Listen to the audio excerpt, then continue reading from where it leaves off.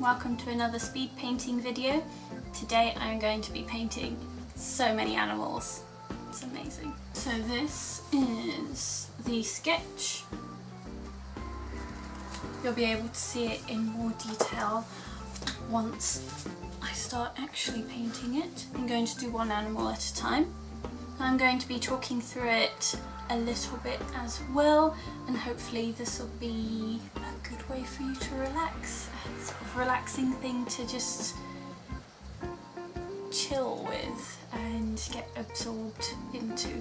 So the first thing I'm going to do is rub out where it says RSPCA because I just wrote RSPCA because that's where I got all of these images from. These are all of the animals. I literally just went through the RSPCA website and looked at all of the animal categories, all of the animals that were up for adoption, and I chose one animal from each category basically to draw, and there are a lot. I mean, as you can see, there are even horses and pigs at the moment, and these are just ones in, not exactly in my area, but like close to the area where I live.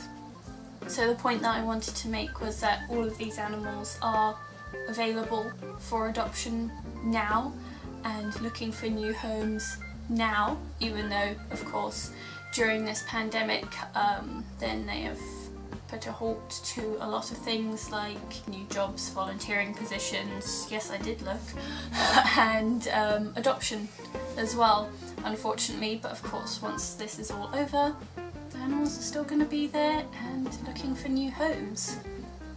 I'm going to, well, I did rub out where it says RSPCA because I recognised that actually, of course, there are loads of organisations doing the same kind of good work.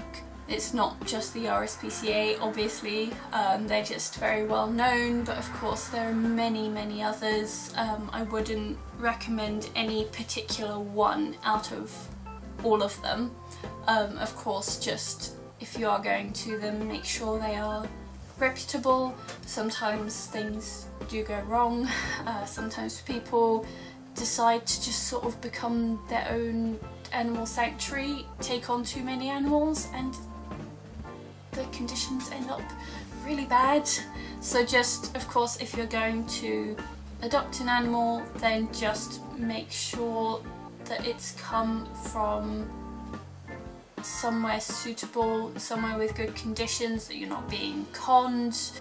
But anyway, the point I was trying to make was these animals are all available for adoption. They are absolutely gorgeous and amazing and cute. And if you are looking to get an animal to be your companion in life, I guess, then I just wanted to make the point that you don't need to buy an animal in order to do that. There are so many animals of all different kinds waiting to find a new forever home. And if you're looking for any specific type or breed, for example a particular breed of dog, I'm talking about dogs a lot because I would like to adopt a dog someday, and probably some guinea pigs as well because they are amazing. If you're looking for a particular breed of dog, for example, then actually most dogs in shelters waiting for adoption are of specific breeds, not mongrels, because usually they have been bought by someone at some point who in the end could not look after them appropriately, or they were taken from some sort of puppy mill. There are lots of circumstances like that. Most dogs aren't just picked up off the street, just mongrels picked up off the street. That's not really how it usually works. So yeah, even if you're looking for some sort of pedigree, because I don't know what reasons you have for that, I don't really understand this whole pedigree thing. Usually they have lots of health problems relating to interbreeding, but if you are looking for some sort of pedigree, then again, you still don't need to buy a puppy, or in terms of other animals, you don't need to buy one of them. there are all sorts available. You might have to travel a bit, but you know, at the end of the day, surely that's better to give an animal who needs a home and a loving family, rather than just perpetuating the cycle and encouraging breeding of all these animals, which is just needless. It's not necessary. I kind of feel the same way about children in a way, which is a very controversial point, but I'm going to say it anyway, that I am very much in support of adoption of children as well, because there are so many of them already, and so many who have come from broken homes, many who don't have parents or don't have parents who can support them, have been given up for adoption. Yeah, we don't really need to create more children. We don't really need to create more dogs and cats, or I don't know, hamsters, because there are so many. I don't feel comfortable putting my money towards this needless breeding, needless cycle, I guess, where animals are just being bred and more of them coming into existence, more and more of them, to the extent where not all of them can be supported, and you end up with a lot in shelters, or a lot who don't even make it to shelters, they're just abandoned. These animals deserve a loving home as much as any other animal who is bought for money and for profit. This idea of profit is quite important as well, because whenever profit is put into the equation, humans tend to sort of forget about the fact that these animals are living and sentient beings. It's the same with the farming industry, that I'm not exactly blaming humans, because the temptation is just naturally there to view these living creatures as commodities, and to make sure that you can get as much profit as possible out of them, in which case their welfare and their needs do become secondary, which is unfortunate. And I'm not saying that all people who breed animals are like that, but the risk is always there when you bring profit into the equation. So yes, like I said, I hope to adopt a dog in the future, and possibly some guinea pigs one day when I have a house with a garden.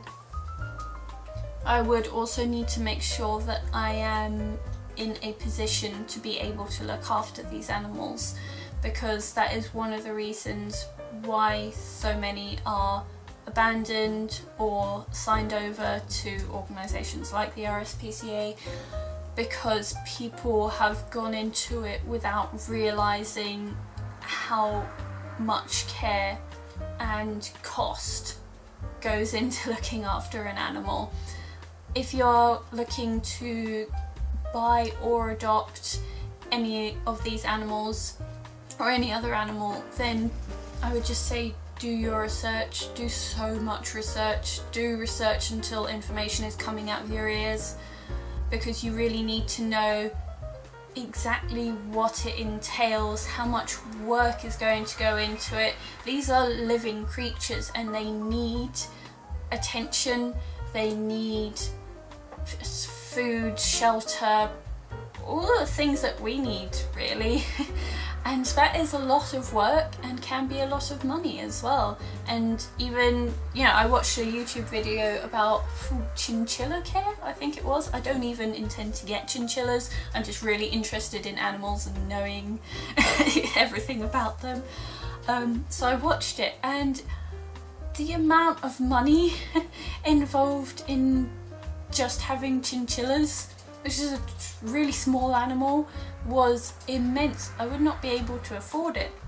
So again, when I do decide to adopt animals, apart from my snail, I already do have one animal, my giant African land snail, who is amazing. Maybe I'll show you later some bonus snail footage.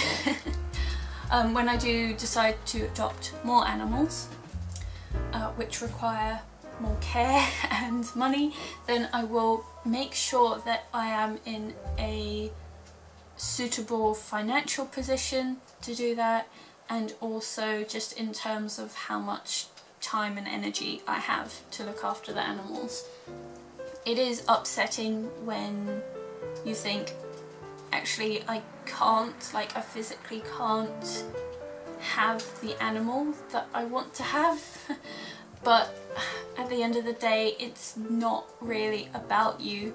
These are living sentient creatures and they deserve to be looked after properly, and if you can't do that, then unfortunately it's just not the right thing to do to bring an animal into your home if it's going to end up suffering, or you're going to end up suffering because you just can't deal with it. Well, I've run out of things to say on the subject, but I think I've made my point quite clear. So for the rest of this video I'm just going to shut up and let you watch the rest of the painting.